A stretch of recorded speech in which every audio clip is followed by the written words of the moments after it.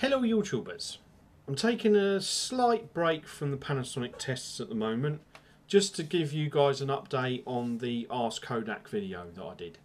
I'm also testing out my new little mic jimmy rig, so just to see how the sound fares compared to the other mics that I've used in the past. Okay, so I have been haranguing Martin, which is my contact at Kodak, for the last couple of weeks because, you know, basically I've been trying to get an answer out of him as far as the questions and answers are concerned, and the poor guy has just, I mean, he's been really good really, because I sense you guys want the answers because basically you asked me, and so then I pass that on to Martin, and you know, I sort of trying to get an answer for you guys because you want to know what's happening next.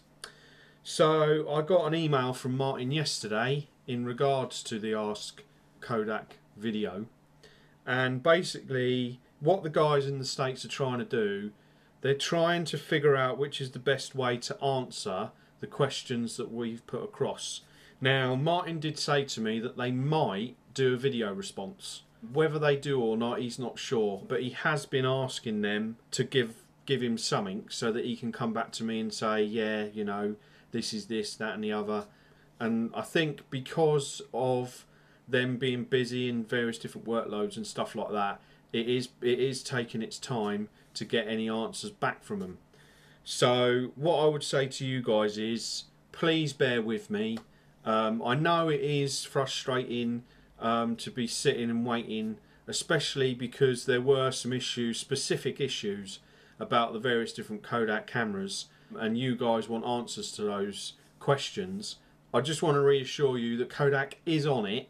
They are trying to sort it out, and basically we've just got to be a little bit more patient. As soon as I find out, I will do a video to let you guys know what's going on, but until that time, please be patient, and you know, we'll get some answers for our questions. Well, at least I hope we will. So there you go, that's my little update. I hope you're enjoying the Panasonic tests.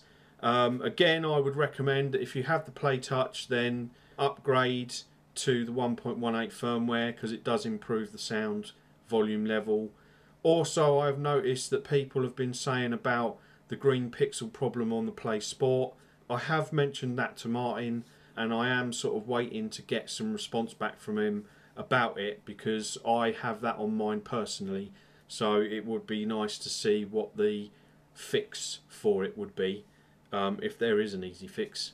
So just bear with me and I'll try and get some answers out of Kodak, and in regards to all that I've mentioned in this video.